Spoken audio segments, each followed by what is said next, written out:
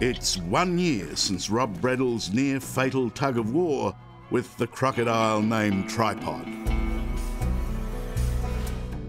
The Bushman has been in and out of hospital under the care of Brisbane orthopaedic surgeon Dr. Paul McIntyre. Morning, Rob. How you go? How you feeling? Oh, not too bad. What's that all? She's nearly as sore as it was when it happened.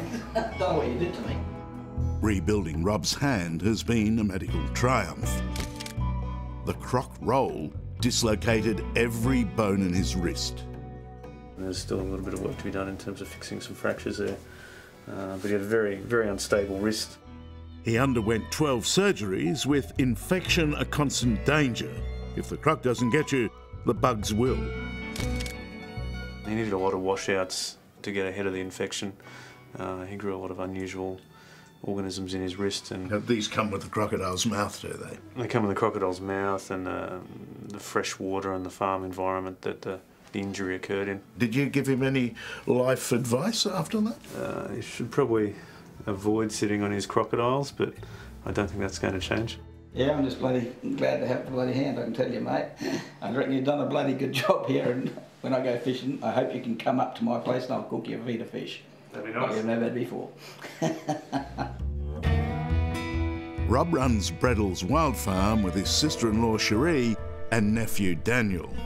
His family know crocodiles just as well as Rob does, and they know the rules, so Dan and Cherie are hard markers when it comes to what happened that day. Who's to blame, him or the crocodile? Him. They chorused. You no doubt about answering that. There's rules they've got to follow, and if the boys had done that, he would have said to the boys, hey, don't do that, you'll get bitten. And I went to Rob and I said, what the heck have you done? That's all I said. That's family talking. And in terms of the family business, is this good publicity or bad? Oh, we got busier after it. Isn't that the truth? Yeah, we did get, everyone was curious, but it's just an accident, you know. Were you pretty shocked? Yeah. It shocked me more than what I thought it would. You got a 15-foot croc, you know, now I can actually move it up and down, and you know, I can get a little bit of that. It was all smashed in here, right? That was gone down to there. That was all hanging on there. That was all was hanging on. After all Rob has been through, there's one more thing to do today. Getting back on the croc. The time has come. I would be enjoying this more, Rob, if I didn't know what you're about to do. All right. That you're getting back on the crocodile, as it were. You fall off, you get back. Get back, that's right. Let's go and get this thing Yeah, over. let's get it over and done with. Come on, yes. Come on, yes.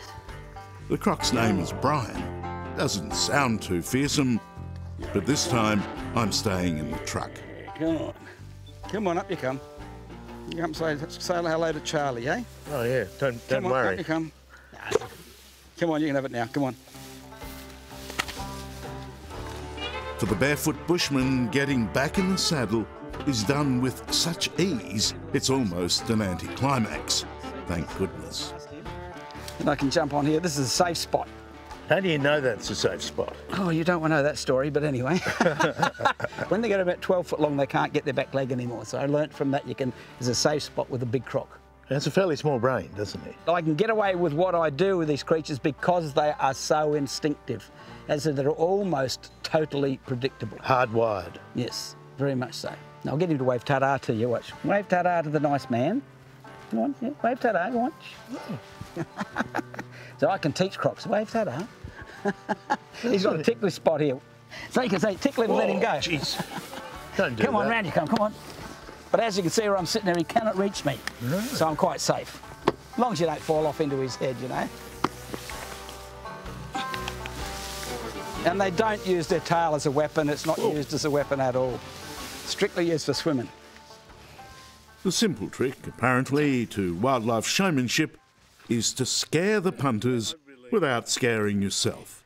So, Rob, am I right to conclude that you getting back on the crocodile again today is not as dangerous as it actually looks? No, it's not as dangerous as it looks. I've fed hundreds of thousands and done literally thousands of shows just like this one here. And I got this, but like I said, I had brain fart that day. Were you proud of him today when he went back? Oh, yeah, it's good. Yeah, it's really good. I knew he'd be all right because the boys were there, and I knew if he went too close or did something wrong, they would say, hey, move back, do this, you know. I mean, you can see his hand, he's having a little bit of trouble holding the stick and all that type, which would take time, you know. It's only very early days with that hand. So it's the state of what it was in to what it is now, it's modern hospitals, eh? I reckon 5-10 years ago it would have been a hook. Then we would have had to rename the croc TikTok. It's called a Bredl's python. It's named after the family. I spent an amazing day in the Barefoot Bushman's wildlife paradise with a man who loves to show off nature and at the same time knows it intimately and practically. From the birds of the air to tiny creatures cloaked in invisibility. He even speared lunch with his repaired hand. Oh, that's good. Well done. I'll have the big one. Day with the Barefoot Bushman is a day of eye-opening animal encounters, both delightful Whoa, Jesus. and frightening. Sorry about all that. So, despite my apprehension, I think you actually enjoyed it. Oh, I always enjoyed playing with crocodiles.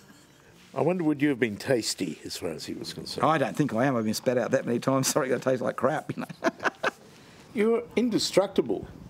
No, not really. Well, what will get you in the end? I don't know. Old age, hopefully.